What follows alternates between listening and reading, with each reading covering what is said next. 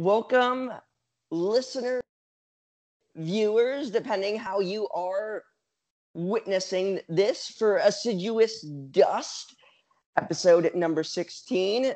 Merry Christmas, Happy Hanukkah past, or Kwanzaa, or Christmahanza Kwanzaa. I am Joshua Corwin. I'm here to have the lovely Melissa Studdard for Assiduous Dust, episode number 16, to close us out. I'm super excited. And for those of you who don't know, here's a little something, just a little something highlighting all the grooviness that is, or who is, Melissa Studdard. And we'll get more into that and find out more about her. Hopefully, maybe this will inspire a tell-all. Melissa Studdard is I'm looking at my cheat sheet.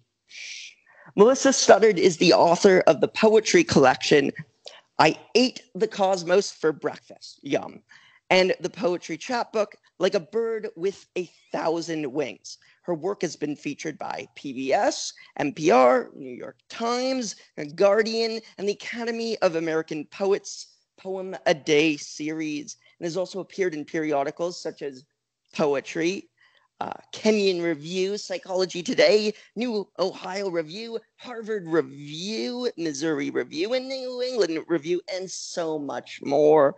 Her awards include the Penn Review Poetry Prize.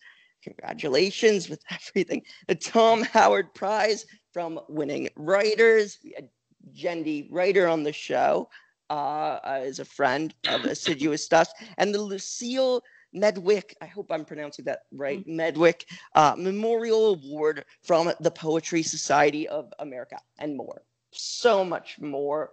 There's so much more. I am so glad and honored, grateful, groovy to have you on the show. Melissa, I like to start off by saying, is there something, let's say, that you have in the works, or maybe something that you've never thought of? Could be a silly thing with regard to ways to write a poem, or aspects of things that you have planned or not planned, but is just silly as hell for writing a poem. Previous people have said, I've never done skydiving while writing a poem, or that they're actually writing a poem while sitting on the toilet, for like a thing of like World Toilet Poetry Day. So is there something in a similar vein or completely different that you have, or something or have not done that you have not done, okay, and are looking forward to? The silly version, and then maybe also the more the not as silly version. Okay. So something silly that I would like to do while, I mean, I have never written a poem while at a parade. I think that would be fun, like a parade or a Mardi Gras or something like that. That would be so cool. Oh my. And kind of like documenting everything, you know? Yeah. Well, also, I feel that I write better when there's a bit of chaos around me, because I can get easily distracted. But if like music while I write or something like that, then it just cancels out all of everything else, and I focus on what I'm doing. So I think like being at a parade or, some, I don't know, political rally, just something where there's total chaos around me would be a really fun way to write a poem. Absolutely. And that's great. And I find that, it's interesting that you pointed out, is that about chaos and things canceling out. I have a mathematics background, and though, of course, a negative and a negative is a positive for multiplying.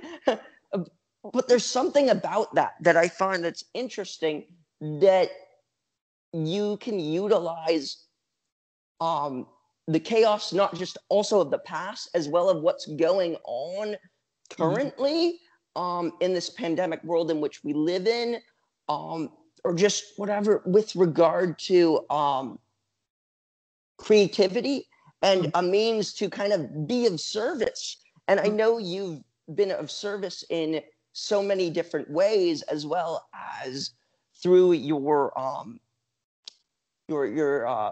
program of Vita as well. And I wonder if you could kind of, share a bit about that, take us to, who,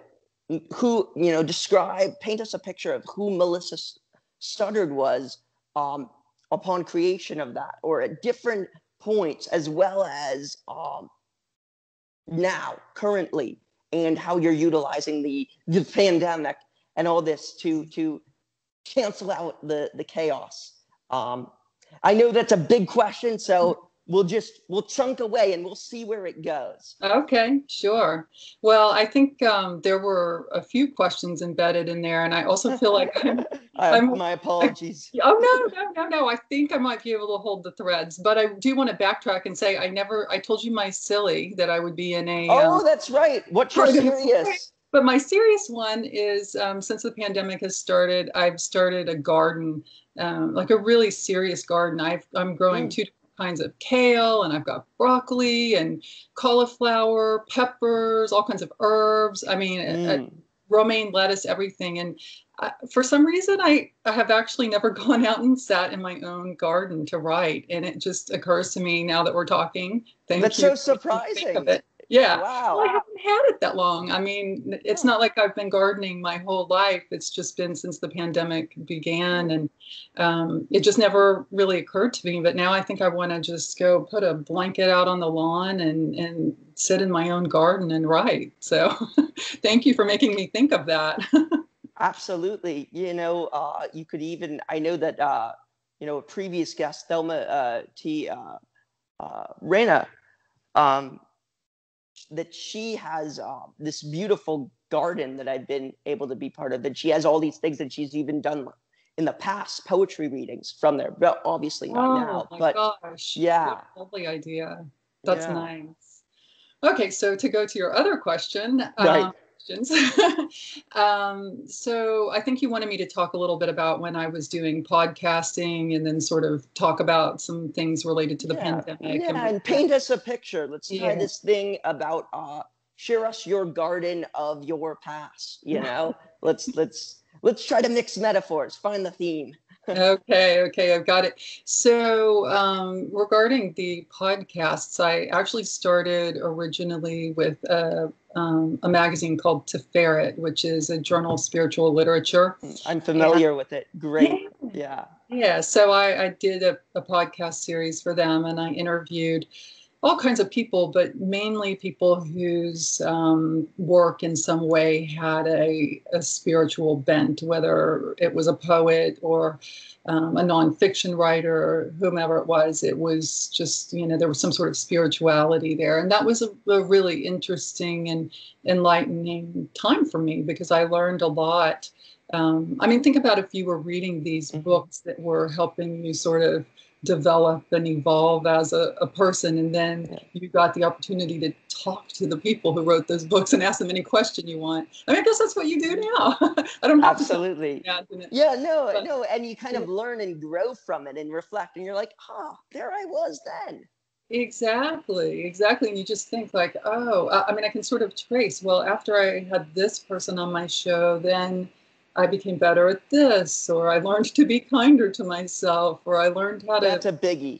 Make a sonnet, or, sometimes it was something technical, sometimes it was something, that was more, like development of the self. And then, so I did that for quite a while. And then from there, I shifted over to working for Vita, which is a women's literary arts activist and social justice organization that originally started with the idea of making sure that there was equal representation for women as well as men in like bylines of magazines and journals and that kind of thing. And then it started to expand out to where it, wanted to take into account not just women, but all genders, and also people who have any kind of disability, or, right. It took into account race. It took into account sexual orientation, anything that could be used to malign or sideline someone so that they weren't getting the attention that they deserved with their work. Absolutely. So, and that's so important.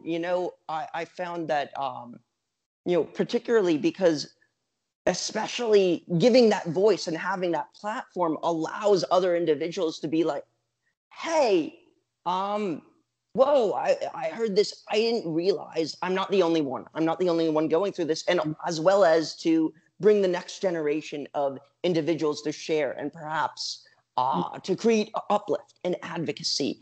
I find that that's terrific. As myself, as someone with autism, I say with autism instead of autistic. That's my preference. Okay. As well as a recovering, drug addict and alcoholic, that I find that, I looked at it and it's like, there's not a literary journal specifically for that combo. What's going on here? You want more representation. And also, if you look at it, historically, you can find, for example, there are different individuals in the beats. We had Diane DePrima, who passed, and then we had Ruth Weiss. And Diane DePrima, for example, is someone that, you might not be as aware of as part of the beats unless you do, as opposed to, Jack Kerouac or Allen Ginsberg. But it's someone who's as much, if not equally important to that, and making sure such individuals are represented. That's right. That's exactly right.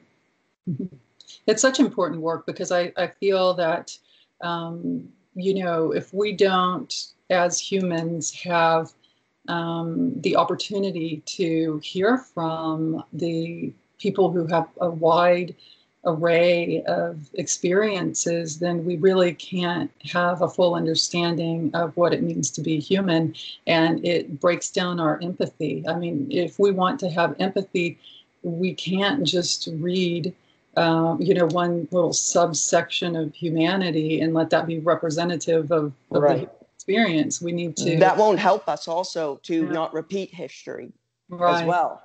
Right. Yeah. Because like I think that as well, there's a fine connection in poetry and history.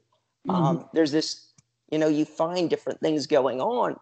And I wonder, let's talk a bit about your history. Or herstory, whatever, doesn't matter. I've heard different things, not to poke fun at different things. I find, it's interesting how words have such an impact. You could just find out so much by looking at studying the words, looking at how somebody selects their words.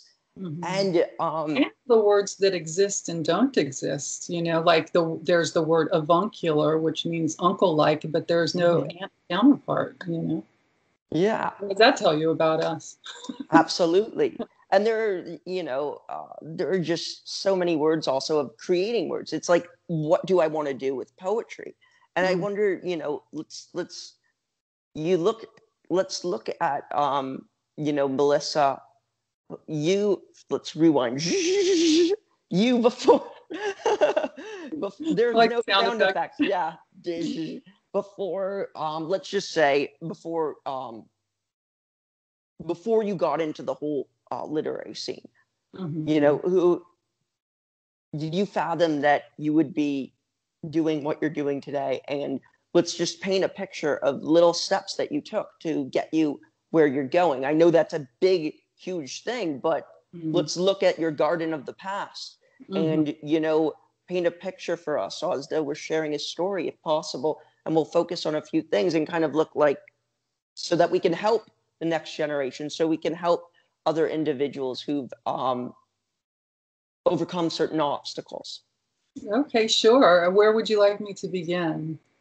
I remember picking the little popcorn piece of paint off the wall in the crib when I was a baby. Maybe that's too far back. That's too far back. Let's focus maybe, let's say 15, 20 years from that. Yeah.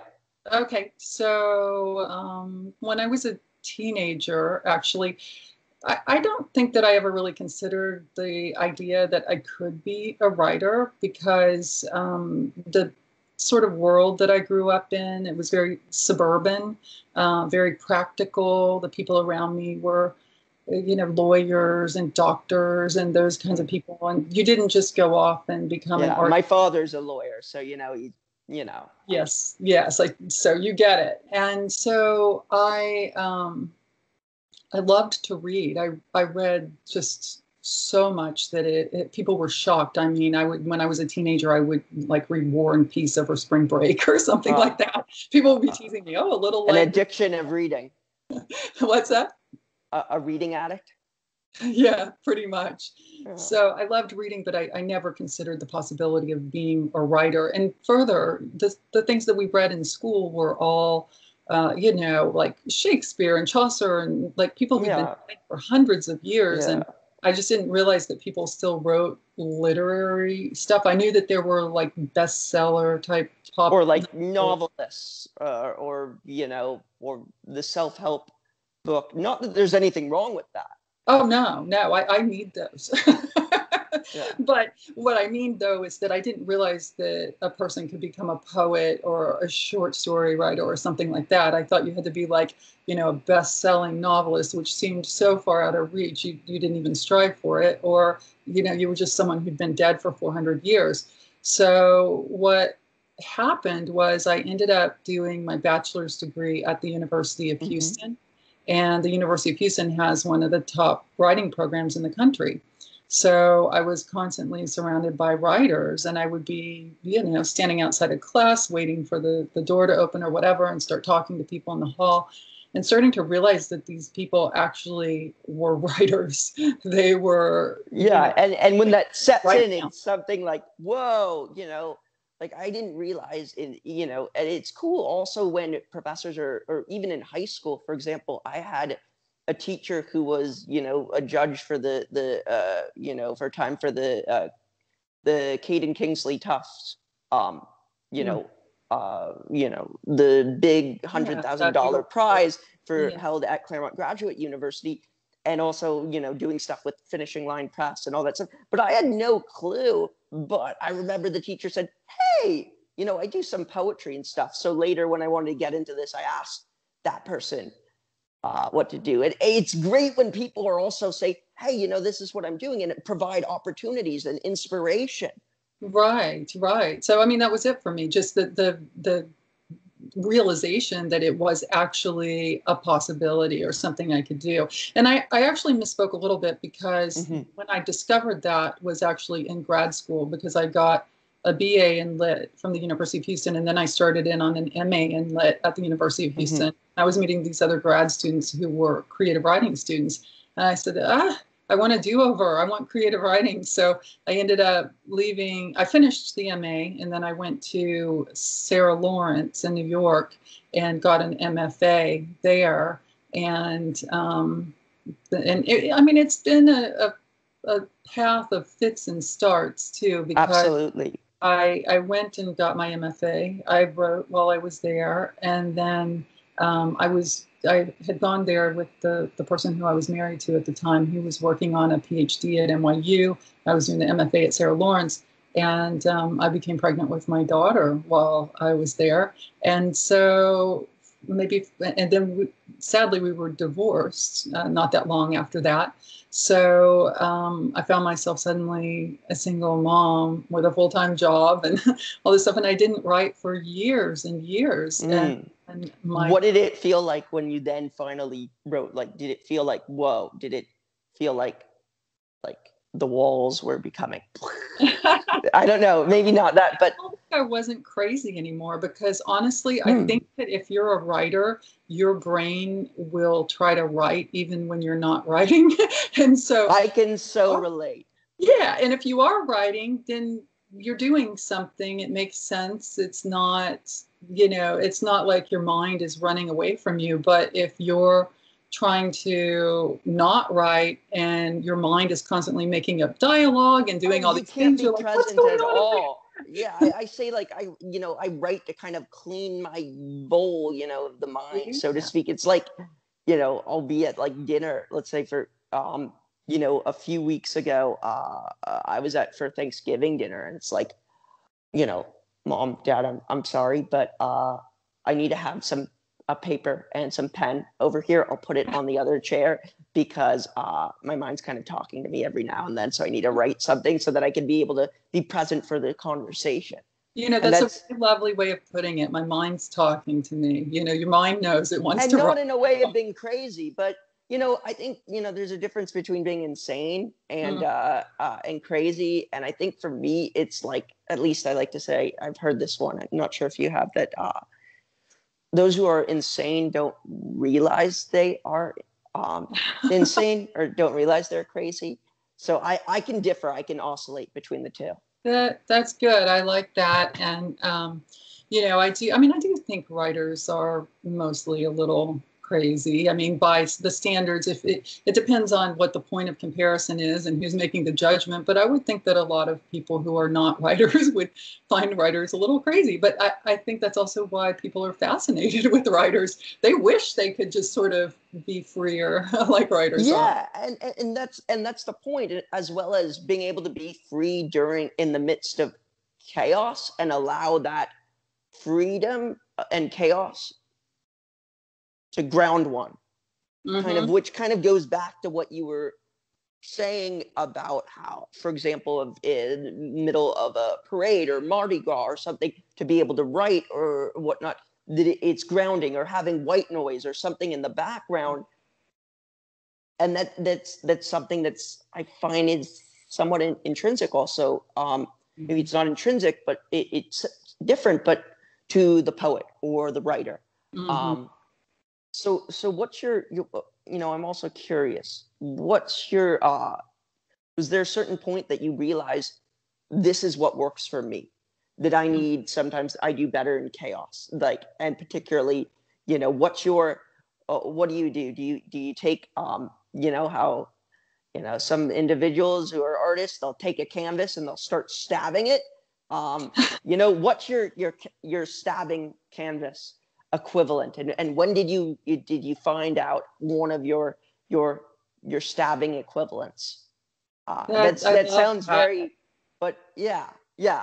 No, I really love it, and I've never heard it put quite that way, because I was at a writing residency a couple of years ago, and it was a really neat residency. It was actually an artist's retreat, so there were composers there, painters, novelists, poets. It wasn't just writers. So a lot of people from these different artistic disciplines were in conversation frequently, which was that kind of talk was very helpful to practice and that kind of thing. But one of the things that came up was the people who were not writers would sort of ask the writers, now, do you find that as writers you tend to sabotage certain things in your life unintentionally, subconsciously, to cause Guilty.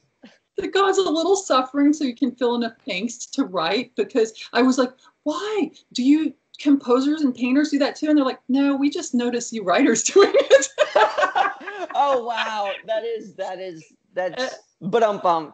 Right. And I said, how wonderfully observant is that? So I would say, yes, occasionally I do tend to subconsciously cause a bit of trouble in my life. I mean, right before I spoke to you, I broke a lamp in this room, which caused me to have to panic and run around, get everything cleaned up right before we talked. And I would say that was just a fluke, but I had that happen before another reading and interview recently, and I'm like, okay, I need to. Have you written a poem about that? Because that would be great. Or there might be just a line that it inspires, that particular thing of like the lamp shatter or something. I don't know. The lamp light. Something else though that's a little more constructive as chaos. I'm going to step away for a minute and grab this to check. While you're grabbing it, what is your favorite color?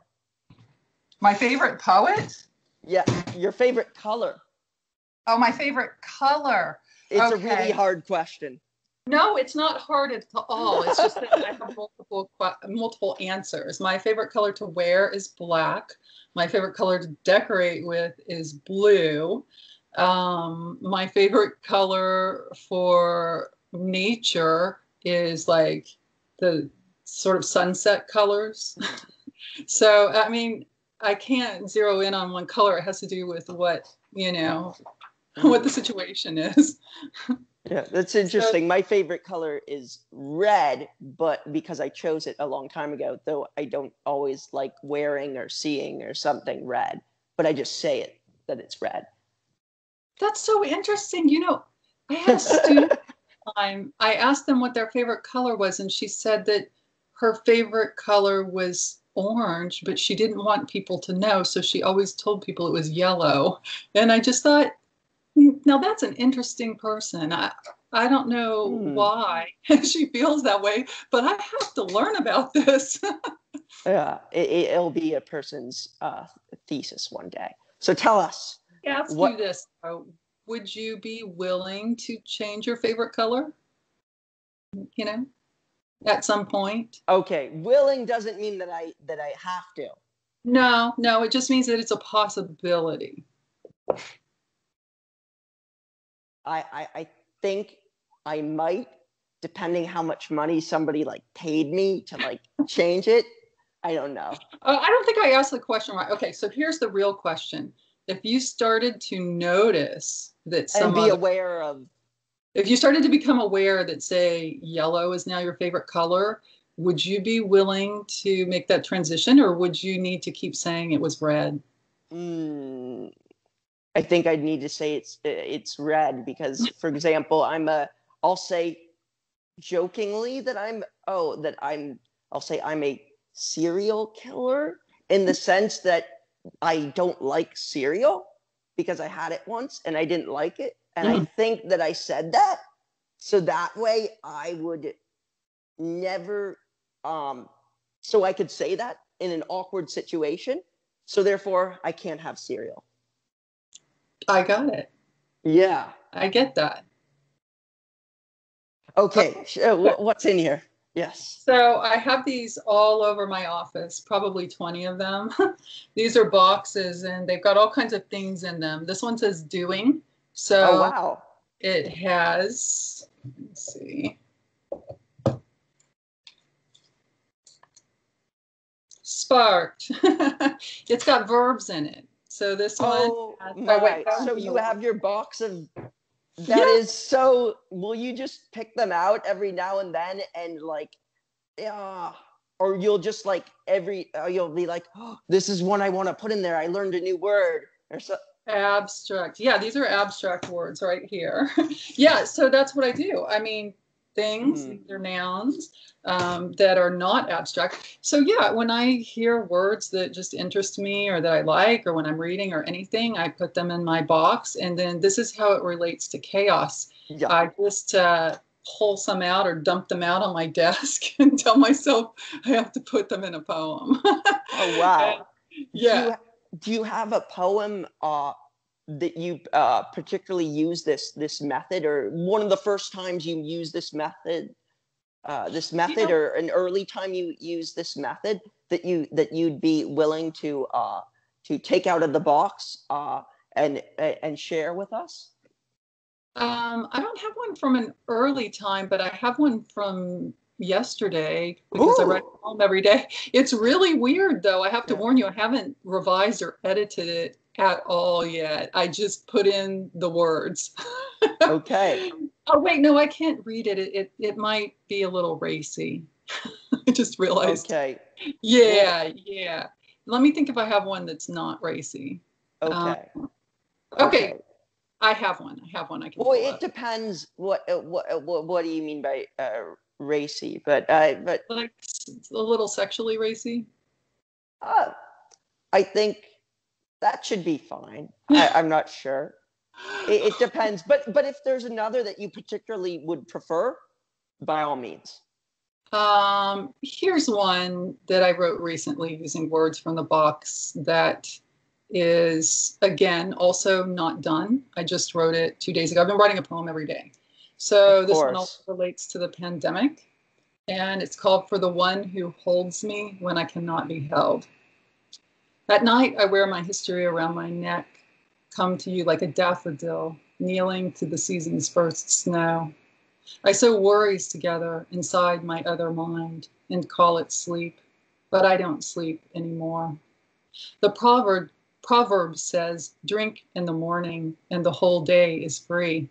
So I drink angst through a straw until evening, like a fish drinking the remnants of sunset through the fingertips of new moon. And so the sea is, and the gall of night, coming over and again to shore, as if nothing had changed, but everything has changed. How long since I hugged my mother or father? We look like a family, but we are a holding pattern, a swirl of hope, circling a quarantine, waiting permission to land. Ooh, so we do something here. We do snap, snap, snap, clap, clap, clap. Thank Round you. of applause. You got to do a round of applause. Yeah. So I thank you for sharing that. And I look forward to seeing how it looks.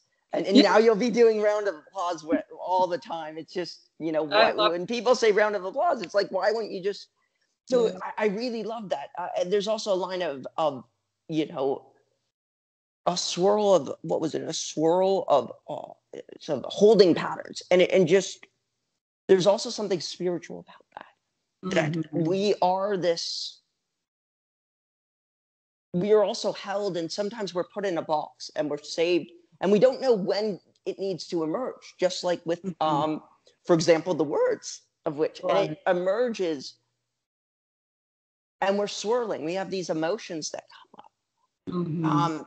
And also, how can we see the patterns in that and allow that to grow from kind of our garden, our history, our way to be of service? I don't know. I'm just mixing so many metaphors. It makes sense. No, I think you're really onto something, though, because I think, the idea is, that, yes, we can find that inspiration will come to us, and these, things will come to us, but we also have to sort of put ourselves in the way of them.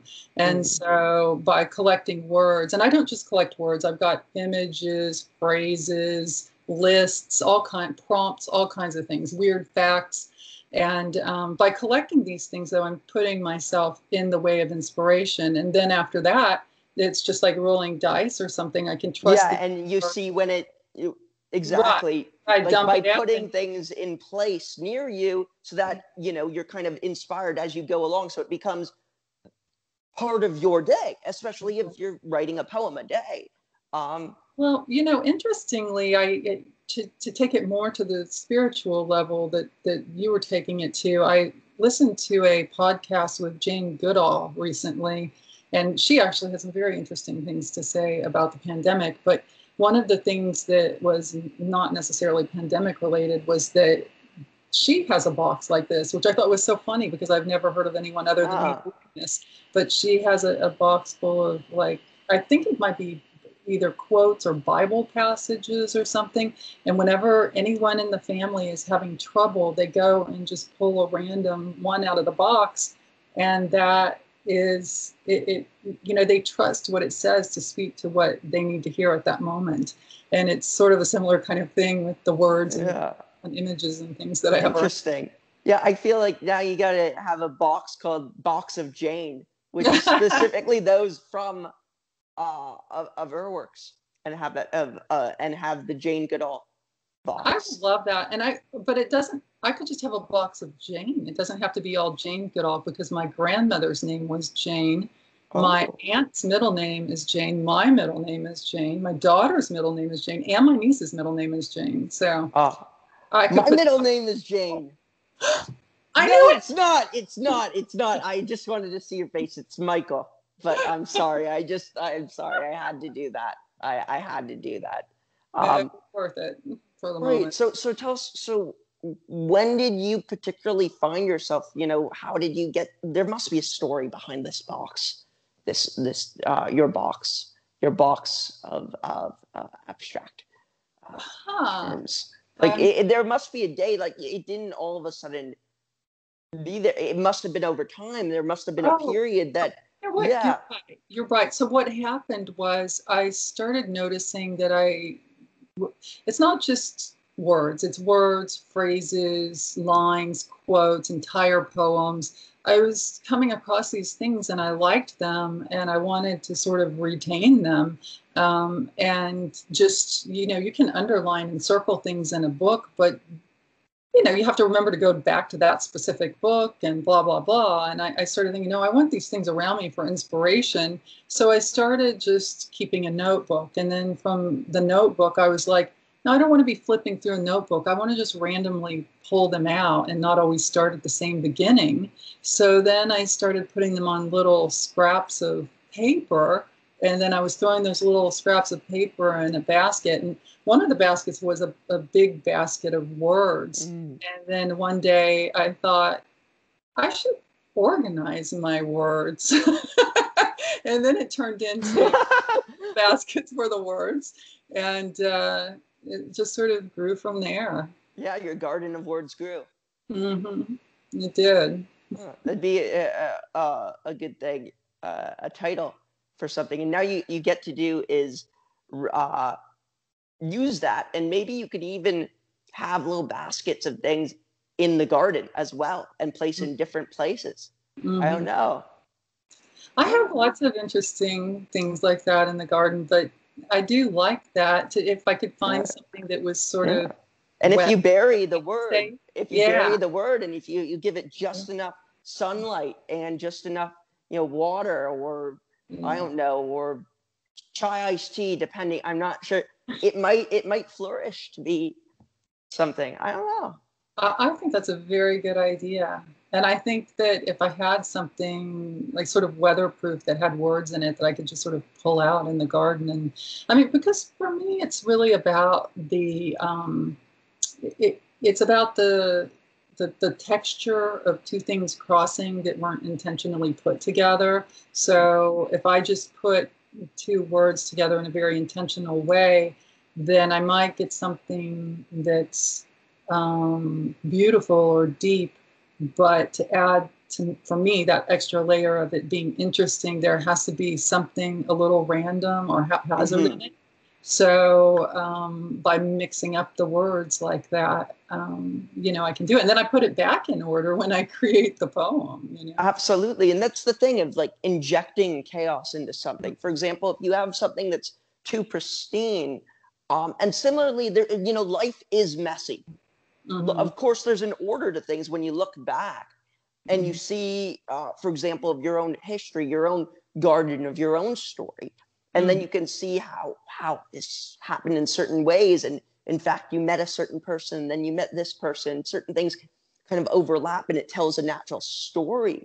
But at the time, and I guess the trick is to be able to utilize those things in our lives so we can enjoy our planting this garden of our, not just our words, but also of ourselves. Right.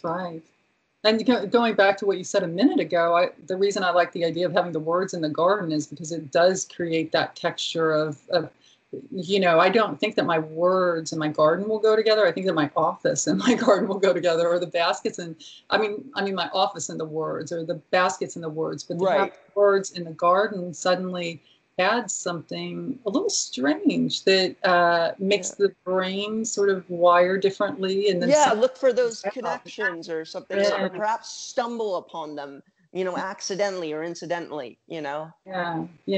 Well, and the brain will do what the brain will do with something too. It's one of the things that I love about teaching is I can give my students an assignment and I can just say something like, write about an apple, a ruler and a semicolon or whatever. And if I tell them but the main story is about the apple, it's like one person who loves organic groceries and whatever will write about going to the organic market and buying an organic apple. And then someone who has problems with their stepmother will write some Snow White kind of thing with the apple. And then, it's like the apple is going to take, somebody else might write about the Big Apple and going to New York.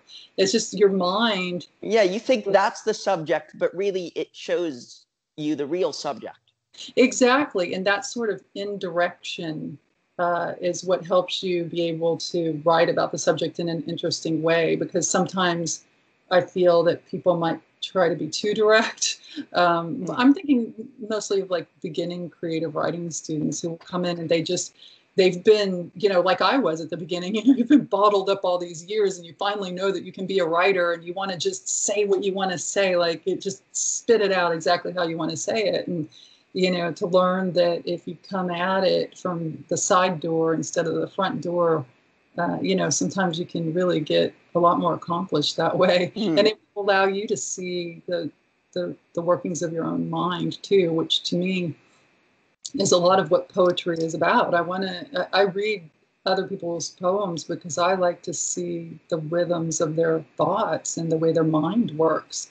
It's just right there on the page for you, and I love that.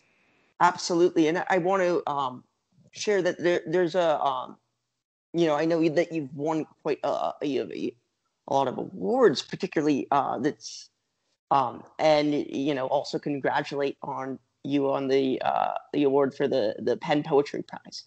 Thank you. And I'm curious also if you would share that, the piece. Of course, I'm sure everybody's asking you to read that one of the bit about the pain is so resplendent, it has babies, but I wonder if you could also share what particularly, was there an indirection or something that kind of led to that, or was there an inspiration for that?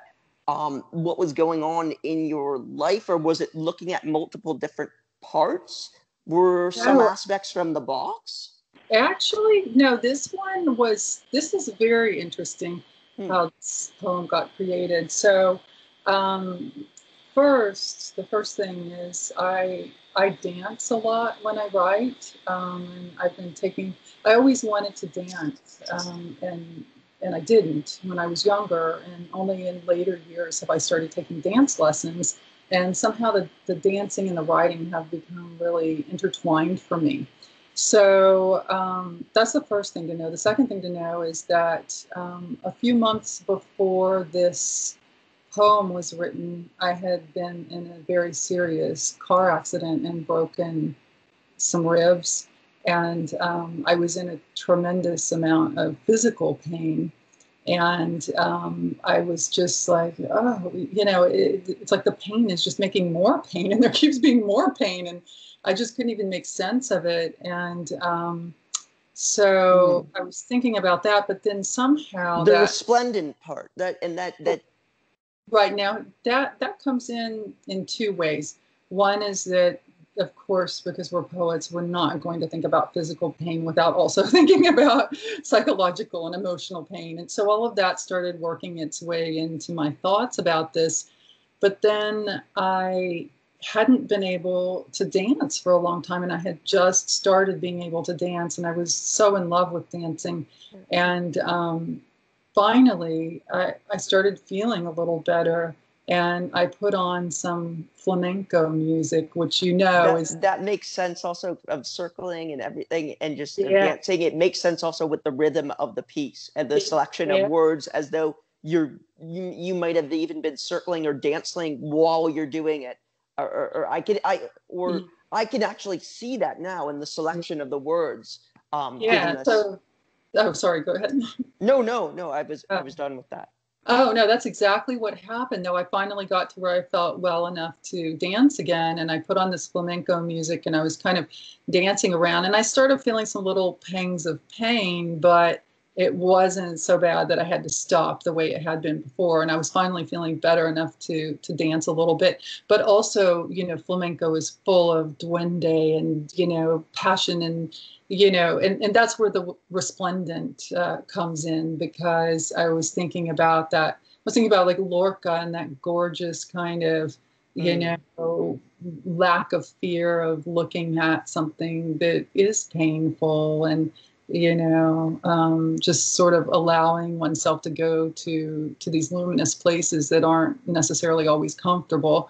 And then hearkening back to what you and I spoke about earlier with poets sometimes and novelists and whatever, causing their own suffering so that they have nothing to write about.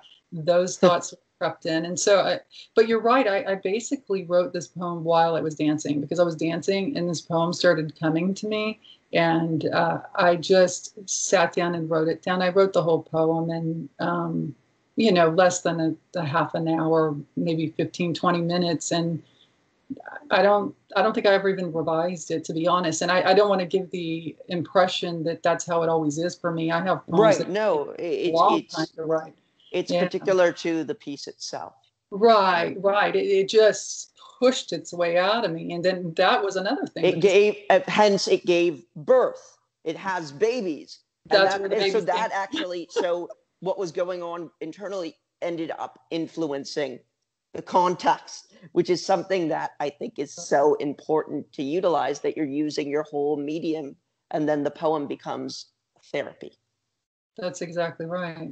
So would you share? Yes, I would love to. With us? It's actually my first time, I think, to share this poem aloud. So thank you for asking me. Yeah. So it's called "The Pain is So Resplendent It Has Babies." The pain is so resplendent it has babies, and its babies are so resplendent they have babies. Underage, unwed babies having babies. Someone has built their delivery room in my ribs, and without restraint they come and go, carrying babies that will birth more babies in the parking lot before realizing they are babies. Flamboyant babies, refusing the swaddle of pink and blue. They leave the hospital in sequined evening gowns to perform the burlesque of pain. And everyone in the audience has their shirts unbuttoned to nurse the babies they carry everywhere. And the speakers, instead of making sound, make babies. And the curtains open and close on a pulley of pain operated by the babies. And when the magician comes on, she saws the pain in half, and there are two more pains that saw themselves in half. And now the pain knows how to saw itself in half to make more pain. And there are pain babies everywhere, and there are no rabbits or doves in the hat, just more babies. And when the cocktail waitress comes around, she serves little cups of pain, shots of pain with pain backs on the rocks, and pain crudités on leafy green beds of pain.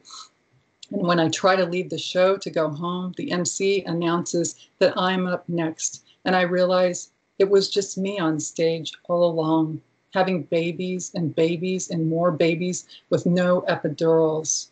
I realize it is me who has conceived and mothered and nurtured my pain all along. Snap, snap, snap. Clap, clap, clap. Round of applause. Thank you. Yes. I'm not clapping myself. I'm just so excited that you're doing it. I know. You'll have to credit me for the clap of the round of applause thing. I like it. That's just such an incredible piece. And thank you for sharing that with me and with us.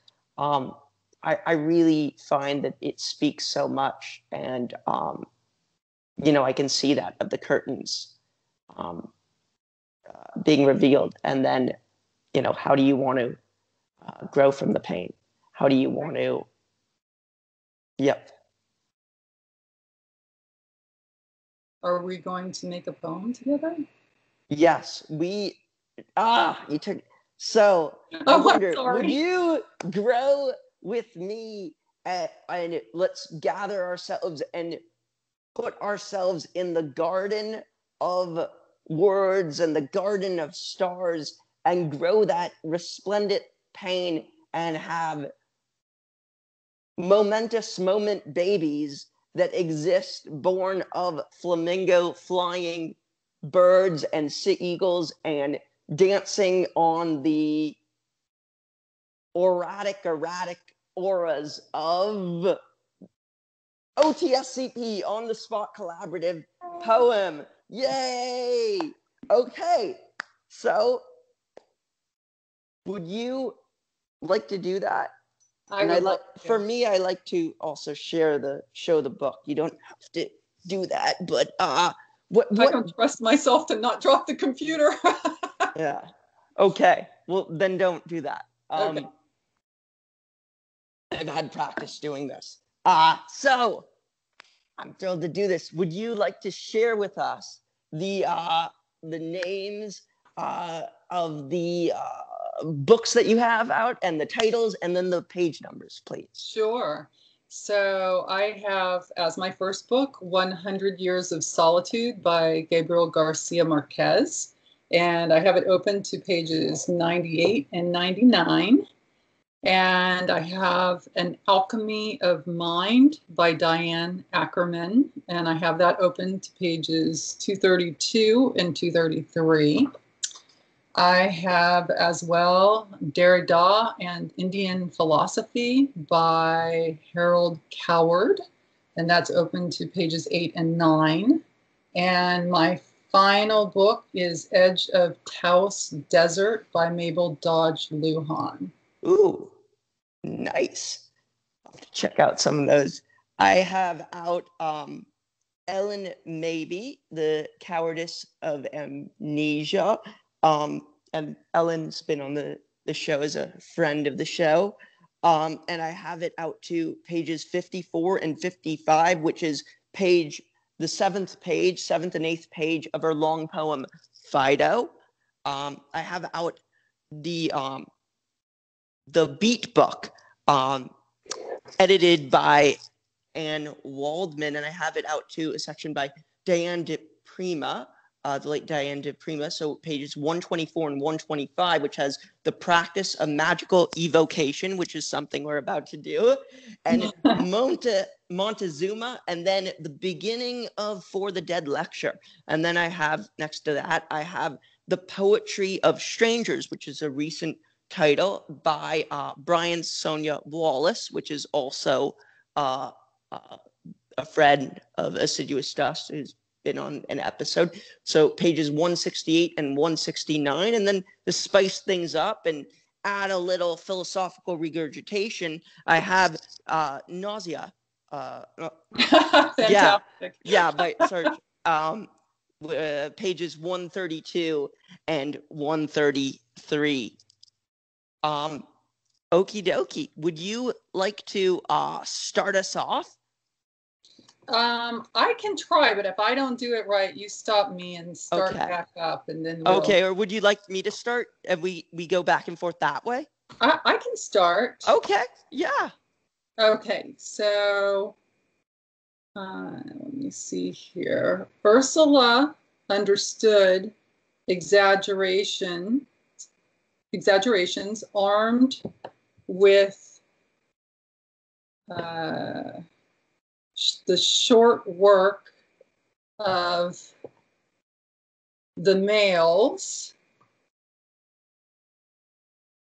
and worst of all, a reclusive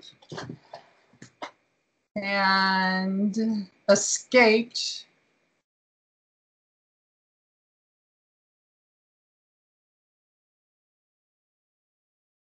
cigar.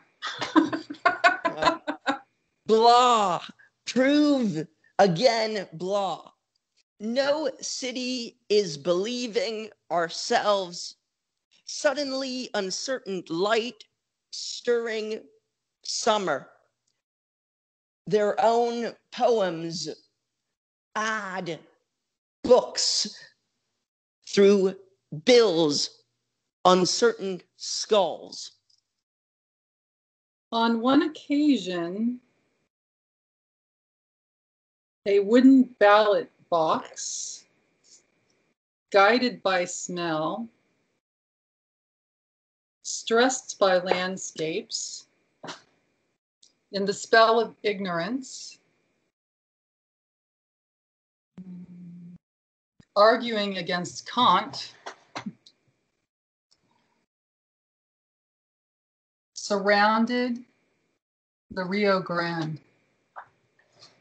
Existence came from the wood house with screenplays under split blazing academia, under they with the dead something, the dead blah, blah, blah, the dead nothingness, those reborn eyes, legends, deep. We're Freemasons, liberal candidates, pursuing mates, wasting time and momentary, powerful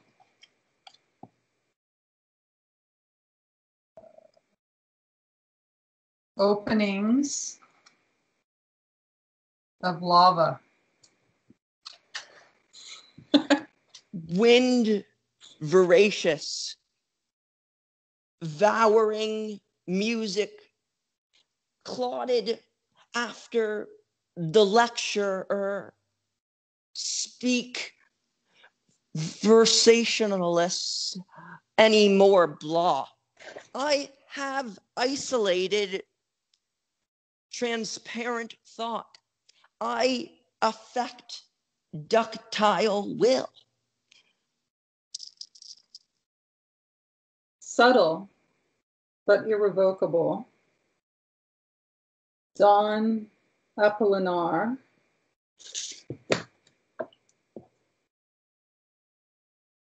Grouped the different writings across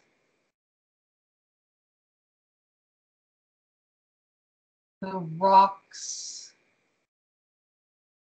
in this country. Suddenly, empty hands, young shell job, before the great something existing in effort. That opinion, which sympathized with the cerebral hemispheres, evolved into opposite view in the form of a yellow dream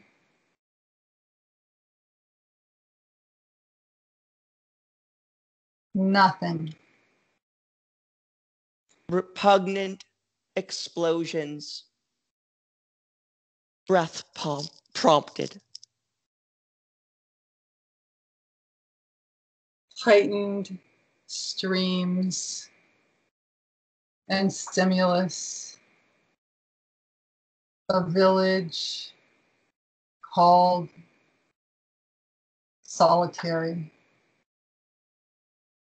Ooh, I like that ending. That's a nice ending. I think that's village, the end. a village called Solitary. I think at the end, I kind of got the hang of how to do this. Yes. Well, thank you so much. Thank you. That was a lot of fun. Absolutely. Yes. And it was a pleasure.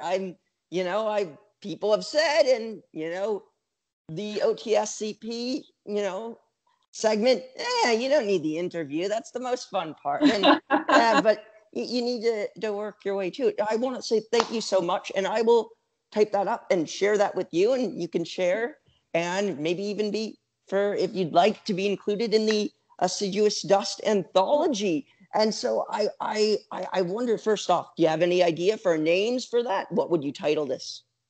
I would title it The Outcome of Such. The Outcome of Such. Yes.